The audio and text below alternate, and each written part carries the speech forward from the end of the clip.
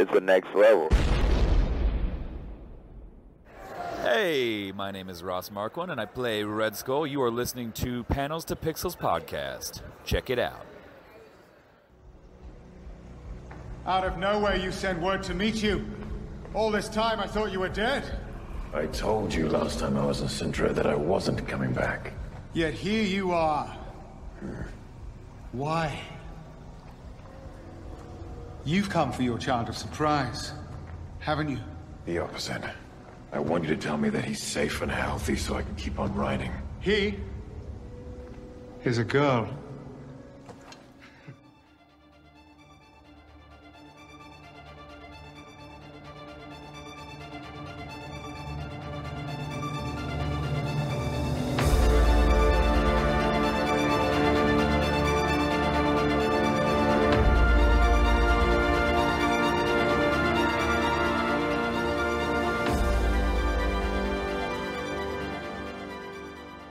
Hey, panelers, welcome back to the show. I'm Mark. And I'm Steve. And you know, Mark, every week we get a little closer to that big 100. That's kind of how numbering works. So, yeah, big time. We're only, what, after this will be 8 episodes away. 7, 8, depending on how you count the zero. You know, I guess 100 is a number. So, yeah.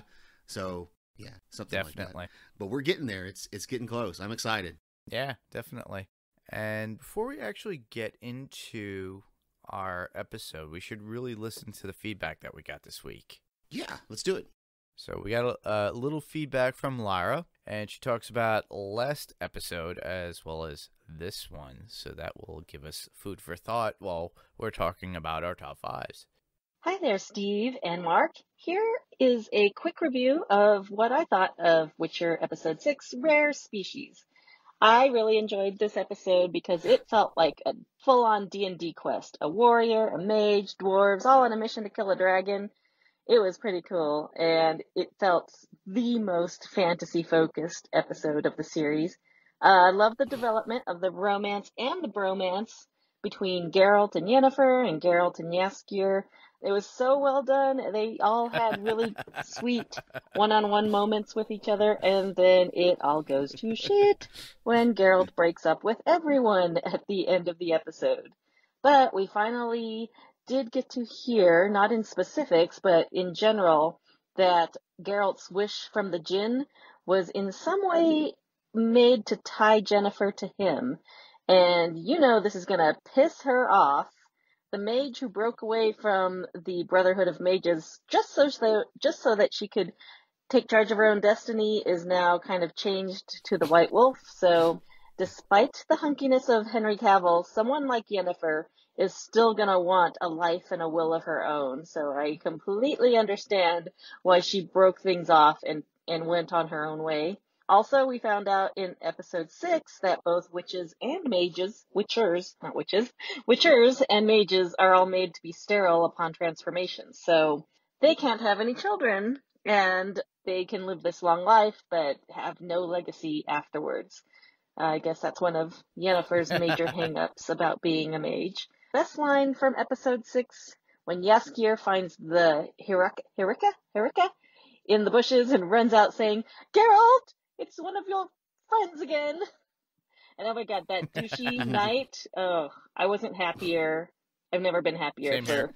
someone to get kilt while taking a shite in the forest. On to episode 7, Before a Fall. What do you guys think of these episode titles? They're so great. This one was Before a Fall. Not only the fall of Sintra, but the fall of Calanthe out the window. That's terrible. Cool switch of POV, though, in this episode. You get to see basically the first episode all over again, but this time through Geralt's eyes. That was pretty interesting that Ciri looks up from her game of knucklebones with the kids in the village. You see it in the first episode, and you don't realize what she's actually looking at is Geralt looking at her. So he was there the whole time. It's a little bit of a mind blow there that we find out he was actually in Sintra the whole time, and we just never saw him. One thing I wondered about, and I wonder if we'll see in season 2, more backstory with Duny and Pavetta. You hear that they are killed in a shipwreck, and that's why Ciri becomes orphaned, but Pavetta obviously had a ton of power, so do you think maybe she was taken prisoner? Because I don't think someone with that much power can be easily killed in a shipwreck. Anyhow, I really No. liked the reveal of Aretusa and the politics going on behind it. Hmm. Apparently, they have their own celebrity admissions scandal there. People paying to get their daughters into Aretusa who have absolutely no talent at all. And R.I.P. Queen Calanthe.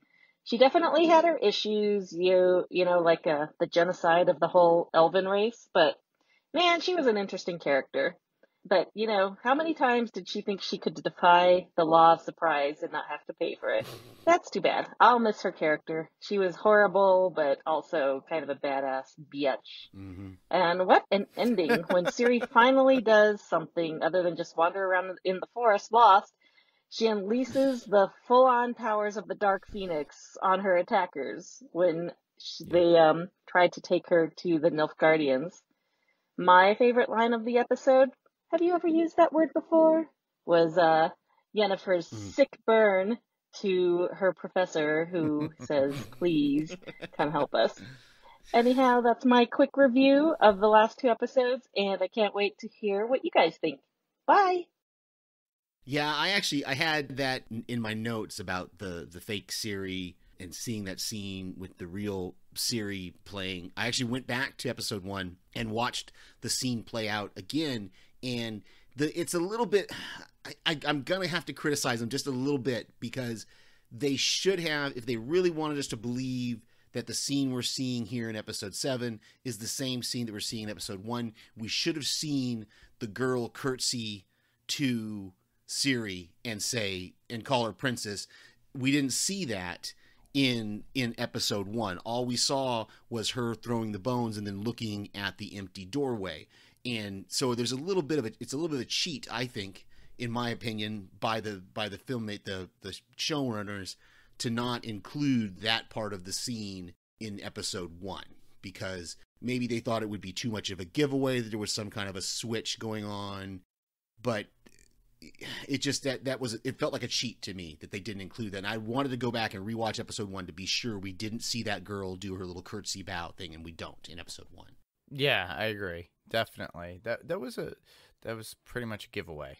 Yeah, it might have been kind of a giveaway that there was something more going on with this girl, but I don't think it would have taken away from the episode for us to see that. Maybe, I don't know. It was a different perspective too at that point, so maybe. Yeah, it's just a little criticism. I think we should have seen that part, but it feels like a cheat to me, but that's okay. And I like her thing about the episode titles. I hadn't thought about it. Yeah. So now I may have to go back and look at the episode titles again and see how some of them kind of match up to what's going on in the episode. Yeah, definitely. And with that, the synopsis for episode 7, Before a Fall. With the continent at risk from Nilfgaard's rising power, Yennefer revisits her past, while Geralt reconsiders his obligation to the law of surprise. Yeah, this was a good episode, seeing a different perspective on episode 1, seeing some of the same scenes and now understanding what they mean, like when Mousak bursts into the room and says he's gone. That was in episode 1, but we had no clue who he was talking about at the time. So it was kind of a cool little thing there that we got to see that. We get to see Geralt watch the queen die, and so we understand now why he was on the whole other side of the parapet, the castle, whatever, when Ciri and her knight went out the back door, So which was kind of a cool little thing for us to realize that, oh, okay, that's why he went looking for her, and that's why he couldn't find her, because they missed each other. So yeah, that kind of stuff is really cool. Yeah, definitely. And we should get into our top 5. Don't judge me. Yeah, I think I started last week, so I think it's your turn. Sure. My number 5 would be seeing Ciri in the beginning, trying to get a way out with someone, just to get away from everything. The words she used to describe her current situation was very proper to one of the locals that were there. Yeah, that's the line when she says, it was really cool when the local woman says, it's in fact it's my only quote from the show, so I'm just going to share it here. It's when the woman says, this place isn't safe for if you're alone, and Siri replies, then it's the same as any other place. Exactly. Realizing that she's realized that she's in trouble no matter where she goes. So, which we get another indication of that at the end of the episode when those guys try to kidnap her. But just to correct Lars' voicemail a little bit, we don't actually see what she does to those guys until the next episode. Yeah, definitely. So we do see her with the whole speaking those words, and so Siri was kind of my number 5 as well, and we see some of the things she's doing now that we're in this present timeline. She steals she tries to steal some bread. She steals the horse. And then, of course, the scene at the end where she's talking to the horse, I thought was great. And she says something like, well, who talks to a horse? So I thought it was really cool because that kind of mirrored what Geralt does when he talks to his horse. But yeah, Ciri in this episode, we got to learn a lot about her. The only other question I have is she looks like she's older than 12. Oh, definitely. But Geralt says he's been gone 12 years. Mm-hmm. So that would put her at like 11 because she was just, she had just been, they had just discovered, she hadn't been born yet when he was there. Yeah. She was, so that would make her like 11, and she doesn't look 11 to me. So I think that but they had to get a girl that could do the acting and stuff. And so but I'm okay with that. Yeah, same here. Plus a lot of girls grow up faster than most boys. It's true. Older. So it's true. So she could be 11, 12. Okay. Yeah. My number 4 would be, and you could tell me if I'm wrong on this, but Pavetta proclaimed that Ciri is the Witcher's quote-unquote child surprise. I honestly thought it was within his loins. He comes back within this time jump backwards. I thought it was interesting to see that particular conversation. Because all along, I thought when we were looking at the previous episodes, when he tells Yennefer about his child surprise, I thought, well, the fact that he's able to conceive something with someone, right? Yeah, no, I don't think that's what. I think it was. You're talking about Calinthe because we didn't actually see Pavetta in this episode.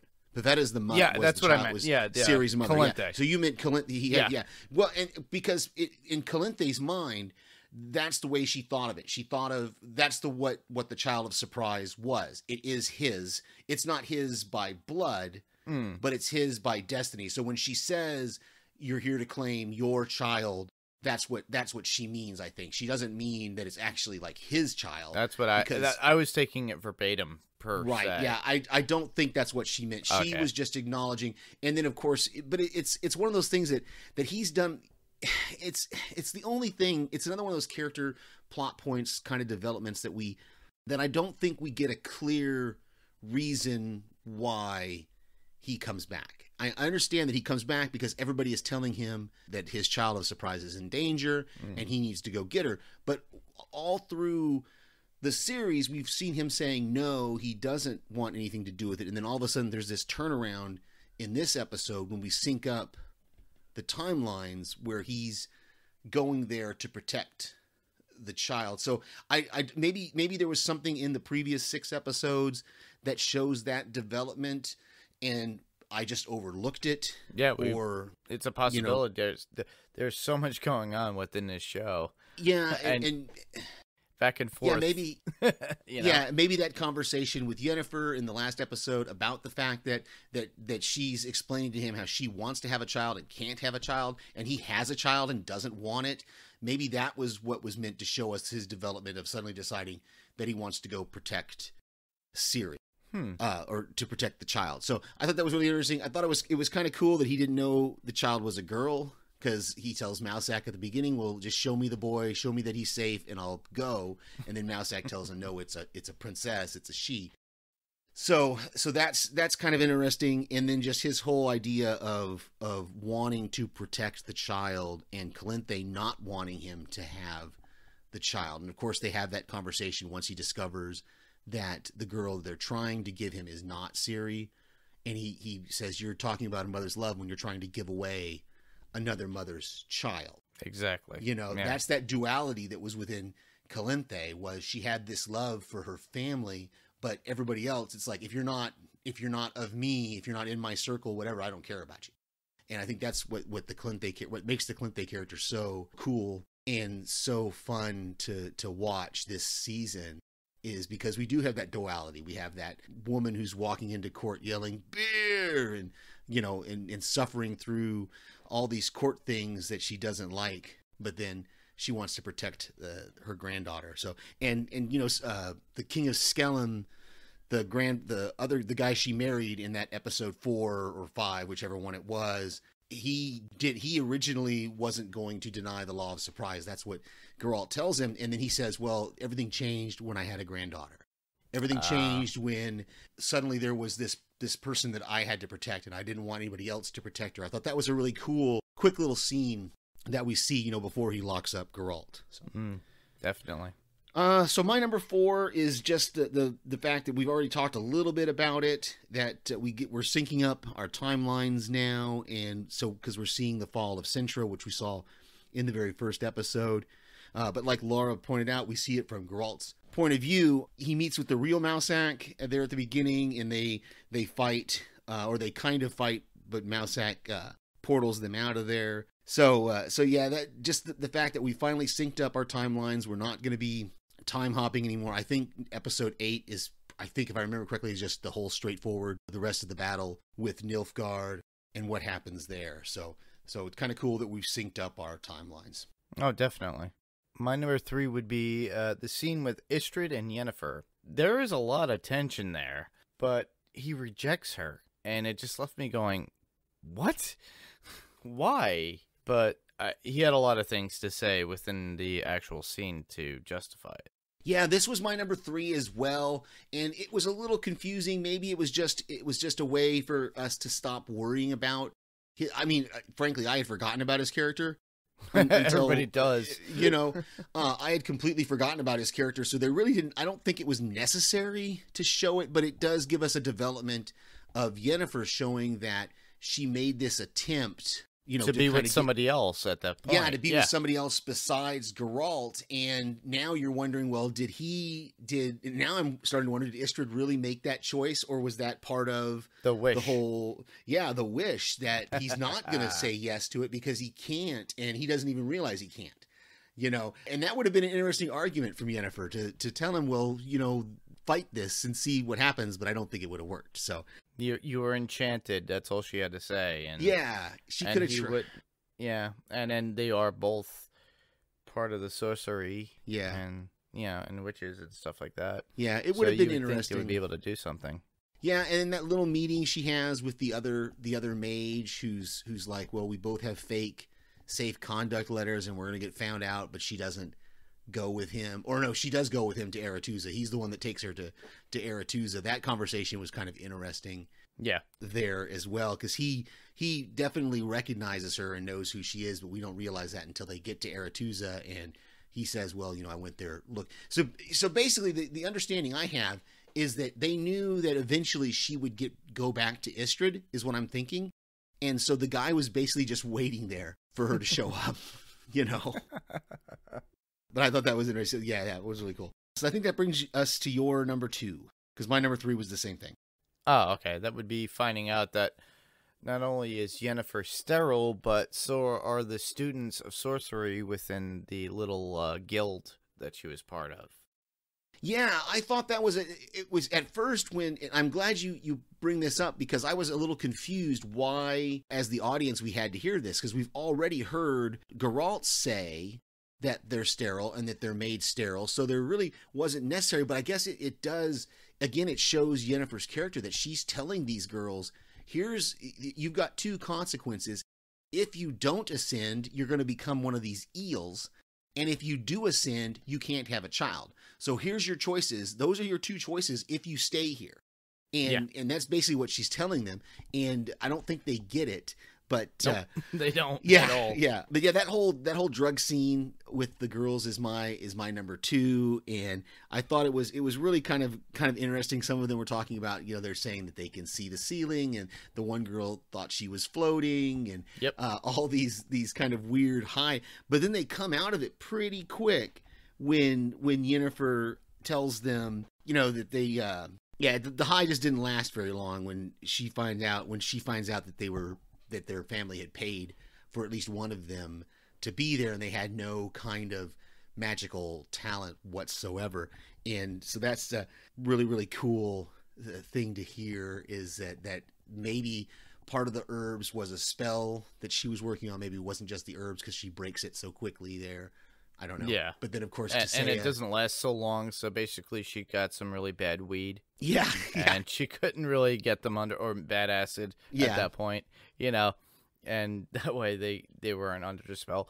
Kind of leaves you to that whole lottery thought in the movie Dragon Slayer, when they pull lots to send out a virgin to be used as a sacrifice to the dragon. And in this case, it was like a bunch of lots just for X amount of girls to go into this whole coven of sorcery or this guild, as it were. Yeah. That they were it was just all paid money by their family. So yeah. And they weren't chosen in some sort of way. Whereas if you look at Yennefer, she had the wanting of it herself, and was offered that by I think Tessia is her name, the one who brought her in. Oh, you mean to stay there, to stay there, and yeah, learn sorcery. Again, that was another confusing, and be a teacher there or something like that. That was another confusing kind of scene, because in one breath, Tessea's asking her,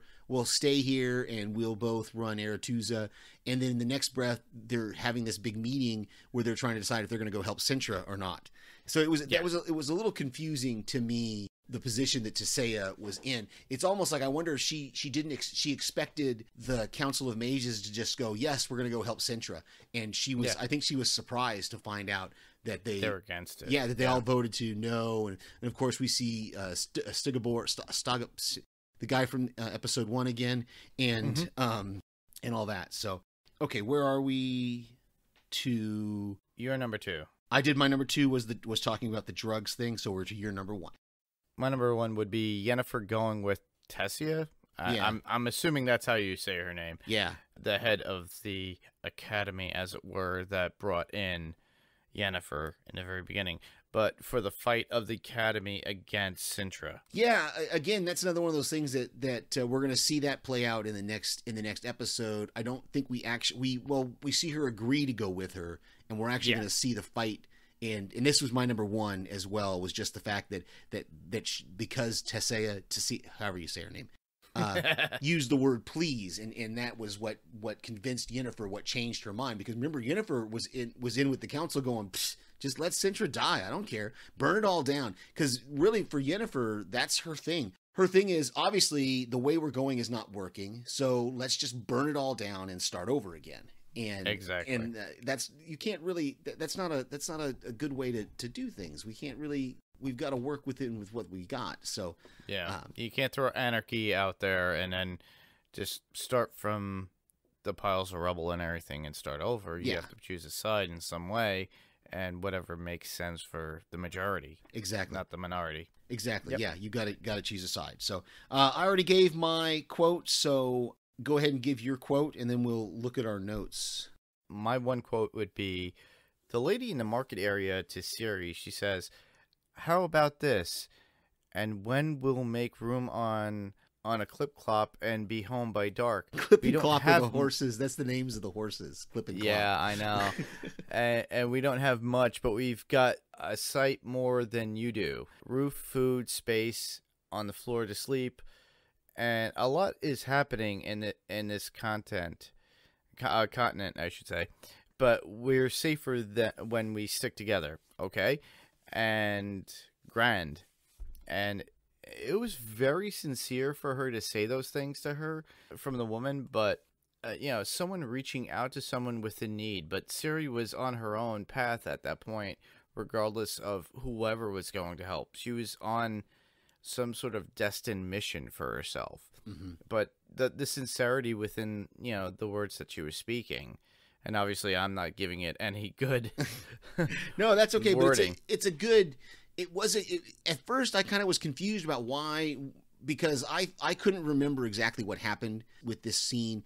And so it is good, though, that we get this sincere, because we haven't seen a lot of that. Even the rat boy elf who turns on her is, you think he's going to help her. And then the guys at the end, you think they're going to help her, but they don't. I think this woman really was sincere, like you said. I think she really wanted to just give her some protection for the night. But Ciri knew she couldn't stop there. She had to keep going. She was trying to get to... Again, this is one of those things where you have to pick it up throughout the series. She was trying to get to Skelgard, where that was the kingdom of her grandfather. Remember the guy with the ships who came, the one who said...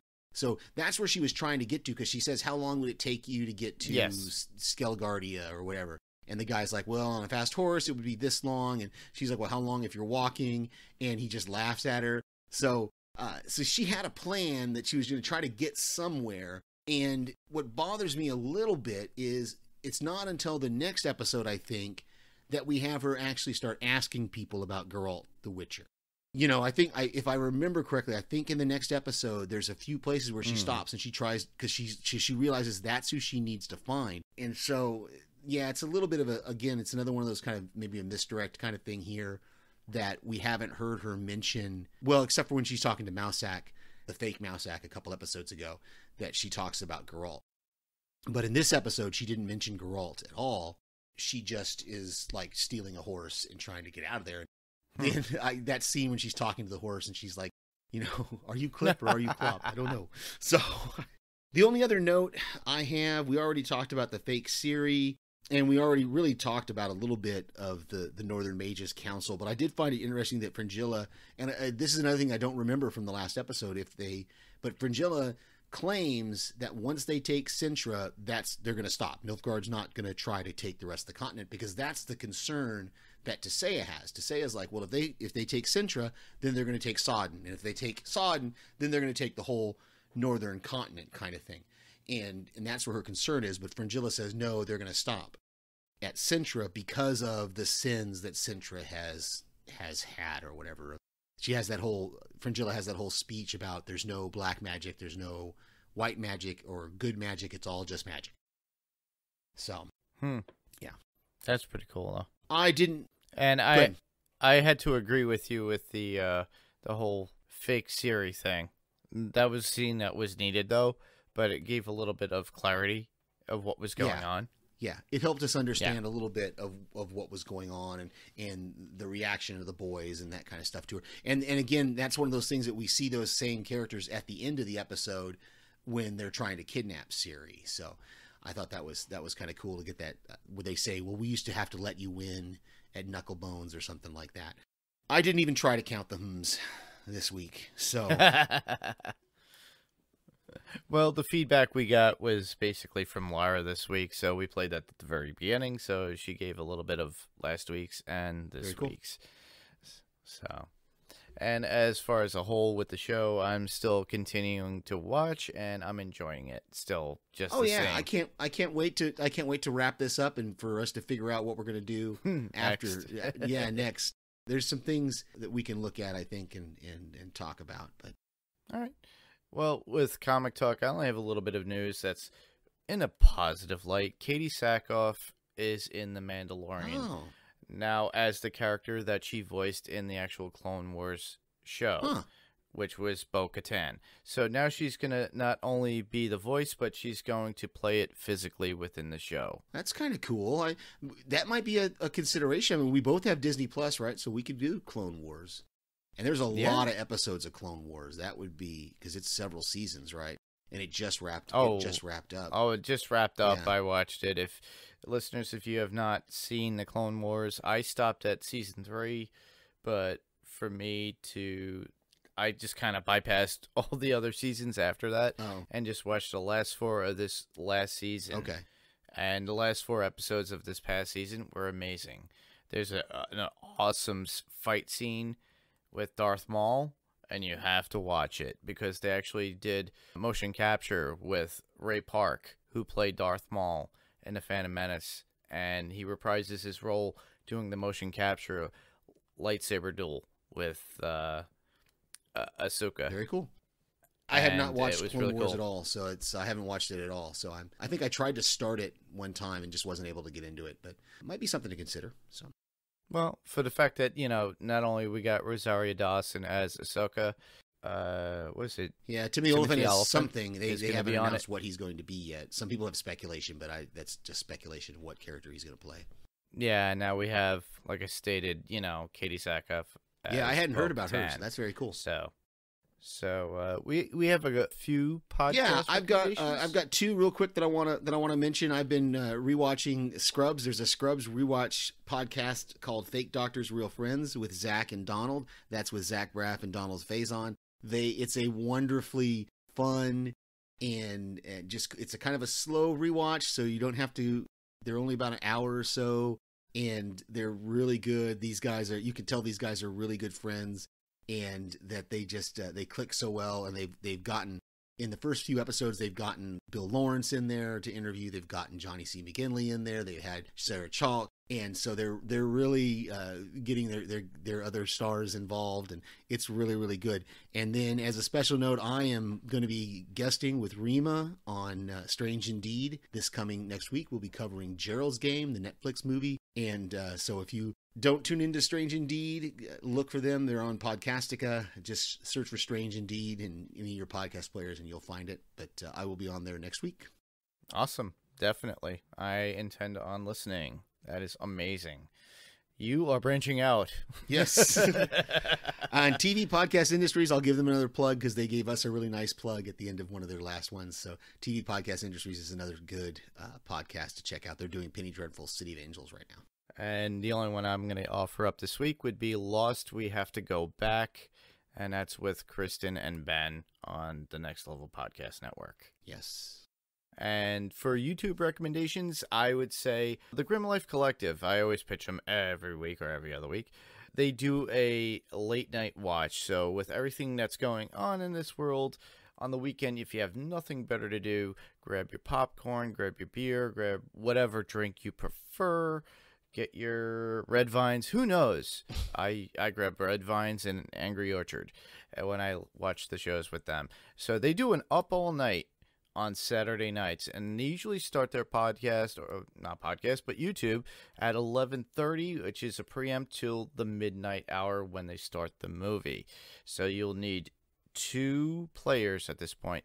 So if you have an Apple TV, tune in your Apple TV to the actual YouTube channel that they have and play the movie from there that they upload, and then use your computer, which would be best unless you're able to make comments through YouTube when they do their own commentary. So that way you could be part of what's going on.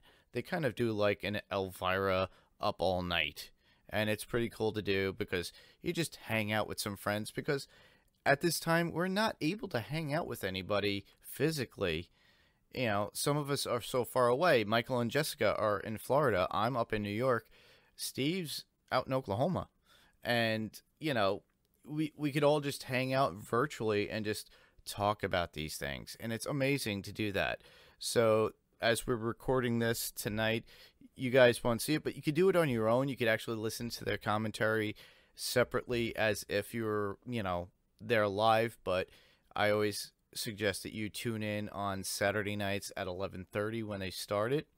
This week, you could actually rewatch it during the week when they have the movie still there on their YouTube page, as well as their commentary, and just sync it up perfectly.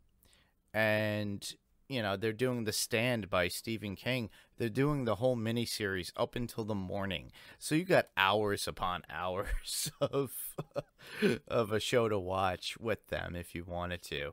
And that, I hope it engages you, because sometimes we're starting to run out of things and ideas to watch.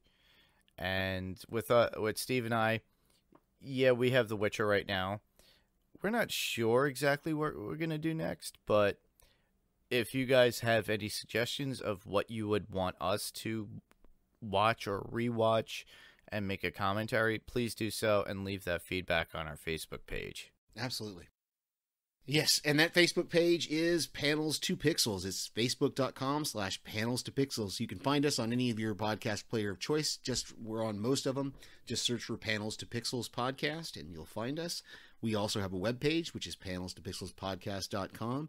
We have an email address, panelstopixels1@gmail.com. That's panelstopixels1. The TO is spelled out right there in the middle, and the number 1@gmail.com. Or if you want to leave us an old school voicemail message, you can record yourself at 845-350-2095. Again, that's 845-350-2095. We are also on YouTube at Panels to Pixels Podcast. You can check us out there and give us a thumbs up. Awesome. And where else you could hear us and other places, listeners? I'm a co-host on the Walking Dead Talk Through with Brian Malash and Kyle McAdams on Talk Through Media. We review The Walking Dead each week when it's on. Obviously, right now, it's not on. Nothing's really on. So this show will stay, Panels to Pixels will stay on the Next Level Podcast Network. But there will always be a link for Talk Through Media or anything that's going on within Talk Through Media. That includes The Walking Dead Talk Through, Fear the Walking Dead Talk Through, and Let's Talk Through, which is on the talkthroughmedia.com page, which you can actually subscribe to if you want through Apple Podcasts or wherever you get your podcast clients. That would be Spotify, Stitcher, or Google Play, or iTunes. Very cool. Or it might be Apple Podcasts now. Yeah. Very cool. And as I said before, I will be guest co-hosting or being part of Strange Indeed. Next week, we'll be covering Netflix's TV movie. I guess, is it a TV movie that's on Netflix? It's a Netflix movie, Gerald's Game, next week. So check us out on Strange Indeed. And, of course, you can always hear me here and also any other show that I happen to leave some feedback for. And if you guys want something to listen to before our next episode, it was just recently uploaded last night. We're recording on Saturday the 16th of May. And Brian had uploaded our interview with Lindsley Register from The Walking Dead fame. She was the savior Laura. She had a tattoo on her neck, a nose piercing, and she worked with Dwight and then eventually became part of the Alexandrian Council. And we lost her this season. Spoilers. So we actually did an interview for her. She has a new movie out that's now available on Amazon Prime or Amazon, and you could purchase that for $4.99 called Scorn. So you could either purchase Scorn for $4.99 or you could rent it for $1.99. So I recommend it. It's not your typical genre. It's pretty much a very dramatic film, and you could tell this is drama based upon what actors like to do. She was really good in it. I like the actual premise and the thought, and you could hear our interview with Lindsley on talkthroughmedia.com. You could actually see the video of it on YouTube if you'd like, and that you could find on The Walking Dead Talk Through on YouTube. So, well, that's all we have for tonight. Thanks everybody for listening. I'm Mark. And I'm Steve. And this was Panels to Pixels. And we'll see you on the next panel. Good night. Good night, everybody.